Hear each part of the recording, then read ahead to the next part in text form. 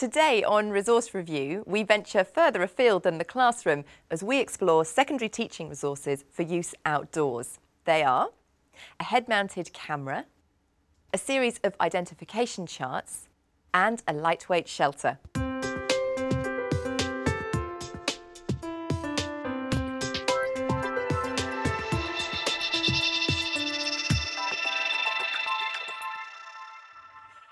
Recommending today's resources, we have John Clark, Deputy Head Teacher at Walsall Academy with responsibility for geography and outdoor education. On the panel today, we have John Reimer. John is Worcestershire Children's Services Advisor for Sustainability and Head of Bishopswood Centre, and Education Consultant Adrienne Jones. And Matthew Tosh, our roving resource investigator, is out and about to see what pupils and teachers make of our resources. Well, John, your first choice of resource for us today is the rather exciting looking Black Eye head and helmet cam. Tell us about this resource. Right, this is a very rugged piece of kit. Built-in microphone, waterproof, easy to put onto a student. They don't know they've got it on after 5 minutes, so right. I'll demonstrate away. OK. You can wear the helmet cam, look around. It records it onto a device such as a PVR or onto a video camera. So what you've got then is a first-person record of what actually happened, brings it much more back to life. When you come back into the classroom, you can play the video back and use it with the students. Right, OK. And what is it about this particular camera that you like? I mean, you said it's robust. Is there anything else that makes it stand out? I think the fact that the microphone is actually built in, rather than having something separate that clips on. It's not a very expensive piece of kit, but if you buy it as a whole curriculum, a whole school, then it's really affordable. Fantastic for river studies and geography, sand dune ecosystems, urban areas. OK, well, thank you very much. Now let's go over to Matthew Tosh to see Black Eye's head and helmet camera in action. Do you ever get the feeling you're being watched? Well, you can watch other things with a camera like this one here. This is the Black Eye 2 head and helmet camera. It's got its own built-in microphone, so you can record sound as well as pictures. Now, pictures can be recorded at 420 lines, which is almost TV resolution. And they're outputted via the battery pack, which takes 8 AA-size batteries. And the connection that you get are fairly standard AV connections. So if you've got a DV camera, you can plug into that and record from it. Or you can use one of these, a PVR, personal video recording device. Well, Simone Byrne has been putting the camera to its use with some of her pupils, so let's see how she gets on. Does it have 8 pairs of jointed legs? I think you'll find 8 pairs. It looks like it has legs. It's got 6 or 8. How has the Black Eye 2 been used? The students have used it to film the work they've been doing. We had different groups coming out looking at plants and the invertebrates that we were identifying. So I put the Black Eye on one group when they were doing the plants, so we've got footage of the plants, and then one group that was doing the invertebrates, we've got footage of that, both to use in the classroom. Yeah, it is. Look, and the thing's close. There's definitely the motivation factor. They like being able to see back what they've done. Do you think there are any limitations with the equipment? The only thing we've been noticing is that the students actually have to properly look down. If they look up to talk to someone, obviously you get a footage of the ceiling. But once they'd got used to that, they were very good at keeping it focused on their work. What do you like best about it? I think it's the motivational factor of the students. They're using that sort of technology. They probably worked out how to use it much quicker than I did. It has motivated them, they love it. And so, your overall impressions? I like it. I'm not sure if the school budget would stretch to it, but if it did, I think it was something we'd possibly consider purchasing. Thank you very much. Well, that's a teacher's opinion, and now let's find out what our panel thinks. Back to the studio.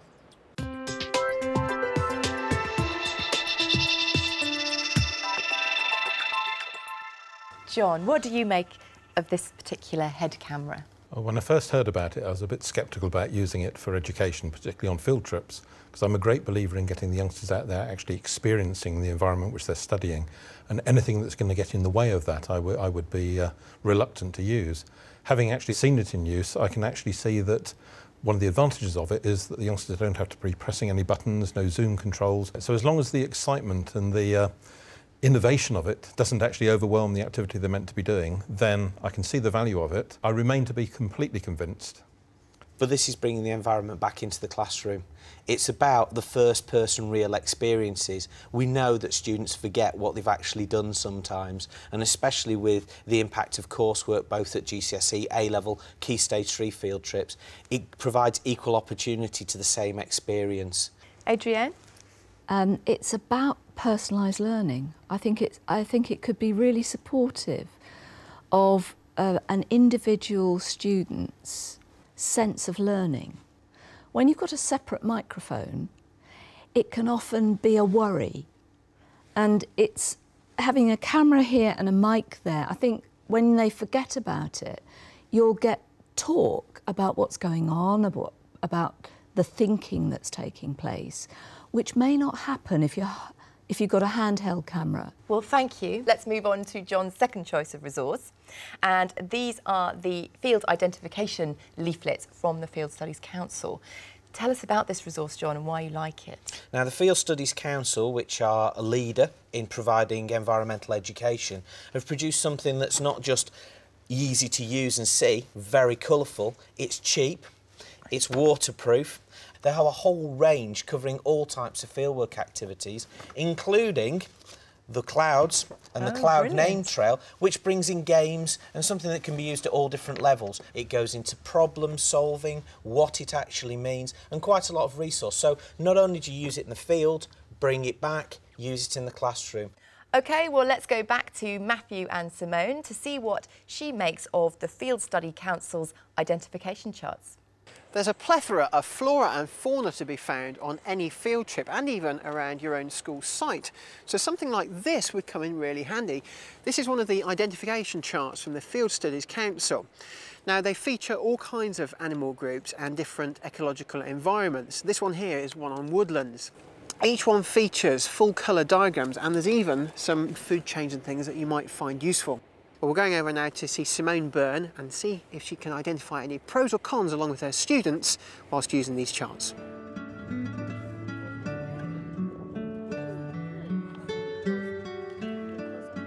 Simone, can you tell me how you've been using the Field Studies Council's identification charts? They've been really useful for us actually because we're an urban site. With the plants that we have, our head technician then put markers by them with a letter. They had to use the Field Studies charts to try and identify the mystery plants. This is good. This is this. Because of the colour? Yeah. And the style. They collected in the leafletter and then had to separate the animals out and then use the hand lenses to try and answer the questions that are on the Field Studies chart. Does that have legs? Nope. I think the students found it quite challenging, but it was quite useful to give the students a hands-on idea of what we mean by classification, identification. Having something like that you can take out has been really, really helpful.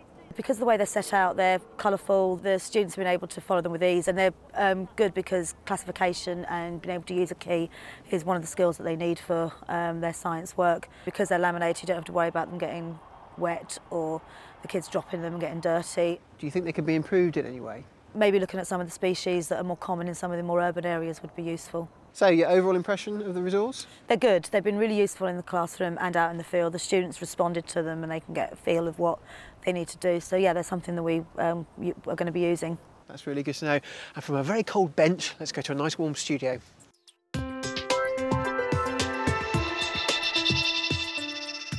Adrienne, what do you make of these identification charts? Well, they're a very versatile resource, and it's the multiplicity of uses that actually make them what they are.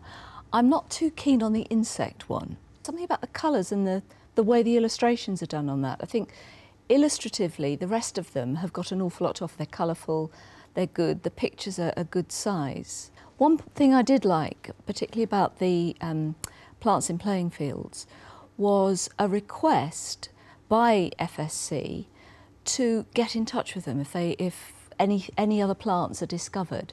And I think the fact that students are using a resource which can then have an additional extension, you know, get in touch with the people that have produced them, influence it, change it. I think that's a good thing. John, do you like this type of resource? Yes, I think it's my favourite kind of identification key. One of the good things about it is that youngsters can use it very easily. It gets over that barrier that's so often there in field work of we can't actually work out the ecology of what's happening because we can't work out the names of the plants and animals.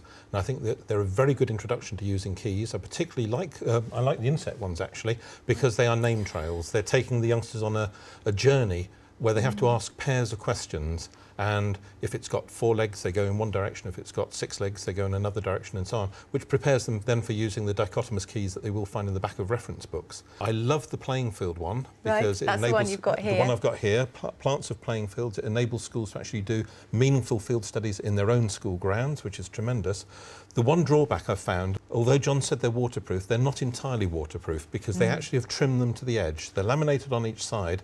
If you leave them out on a table when it pours with rain, which we've done, it does seep in from the edge. We've relaminated ours to actually put a margin on it. Oh, that's quite a good trick. trick. It's quite a good idea just to relaminate them with some of them, because if you're looking at transects and you find different things at different places, chop them up, laminate them and put them back to back. Right. OK, thank you. Well, time now to move on to John's third choice of resource for us. And this is an interesting one, John. It's this sort of bluey-green thing at the front of the table. Explain it to me. I really don't understand it. This is a mountain shelter. We're all in a time now we've got to be conscious of health and safety. And how many times have we gone out on a field trip or out and it's pouring down with rain? You're trying to keep your students motivated. You're trying to keep them dry. You need somewhere to eat your lunch. But not only that, you need somewhere to carry on your study. A mountain shelter is basically a great big piece of ripstop nylon. It's got a vent hole in it. It's also got a see-through window, so you can see if it's still raining. There's no poles. It's seconds to put it up. You can take up to 14 students inside of one. You just pull it out the bag. Everybody takes part in it, pulls it underneath the bottom, sits down, and you dry. And actually, it's a great feeling community when you're inside this special environment that you've created. It's not very big. You can chuck it into your rucksack to carry it about. This is a small one, is that right? The small one is on the table, which is 2 to 3 people. The other one that you've got in your hand now, that'll fit 14 people inside of there. So that's not bad to put in your rucksack, is it? It's very lightweight. Certainly not. And you can actually, that's a compression sack, so you can pull it tighter and make it smaller. John, are you a fan of these things? I think it's great. As John says, health and safety is very important. I would in the past have always carried a sleeping bag with me. If a child gets cold, that's only one child you can warm up. With this, you actually can safeguard the whole group. It reassures the teachers as well. I think that's an important thing. A lot of teachers are worried about taking the youngsters outside. If it looks like rain, they might abandon their field trip. If they've got one of these, they might feel more confident to actually take the youngsters that day. And to have all your pupils in one space, they can't escape. I love the communal aspect of it. Adrienne? You don't get in it just through that tube, do you? Certainly don't. No, I don't think I'd fit. It's the only way to keep it anchored to have a human being inside it. Yes, otherwise it's going to blow away. So you've got to have your group. Yes. But it doesn't matter if you've got 6 in a 14-person, it still works quite easily. Well, that's all we've got time for today. But just to recap, the 3 resources that we've looked at are the Black Eye 2 head and helmet camera from actioncameras.co.uk, fold-out identification charts from the Field Studies Council publications, and the large classic shelter from Outdoor Designs.